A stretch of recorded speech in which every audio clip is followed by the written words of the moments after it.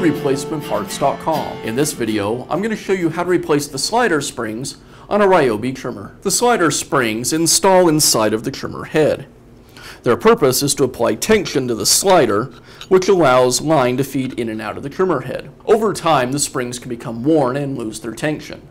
If this happens, it's not uncommon for the trimmer head to feed excessive line when it's bumped. Replacing the slider springs is easy to do, and I'm going to show you how. Slider springs, as well as many other parts, can be found on our website. Let's get started. I'll begin by removing the bump head knob and the spool.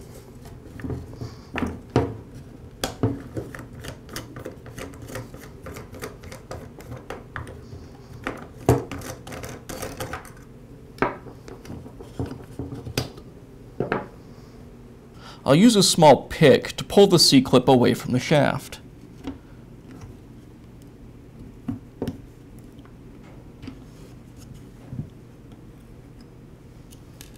Now I'll remove the plunger and the plunger spring.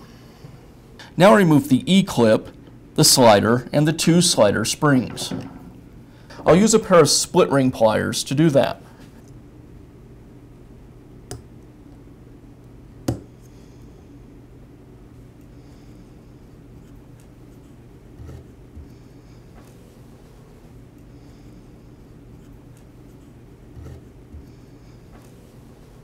Now install the two slider springs back into the outer housing.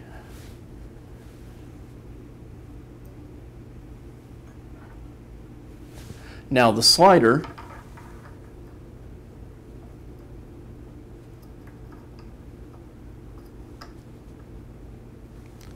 and this gets secured with the E-clip.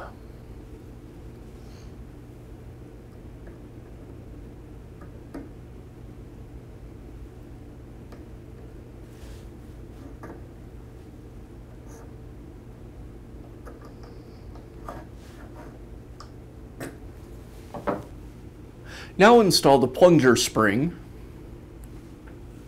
and the plunger. You'll notice that there's some angled faces on the plunger. There are also angled faces on the slider, and I want to align those two together. Once in place, I'll press the plunger in and secure it with the C-clip. Now I'll install the spool. The spool comes pre-packaged with trimmer line already on it, and often the two lines are twisted together. This is just for shipping. So what I want to do is pull the lines away from each other so I have them extending out both sides of the trimmer head. You'll notice there's these clips on either side of the head, and those are to temporarily hold the line while we insert the spool into the trimmer head. So I'll line up each of the trimmer lines with the eyelets on the trimmer head.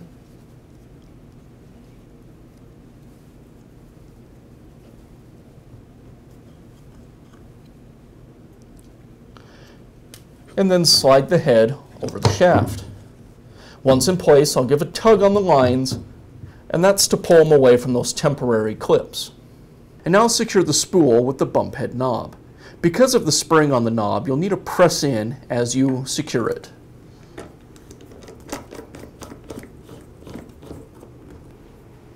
And that's all it takes to replace the slider springs on your Ryobi trimmer. If you found this video helpful, be sure to give us a thumbs up and leave a comment.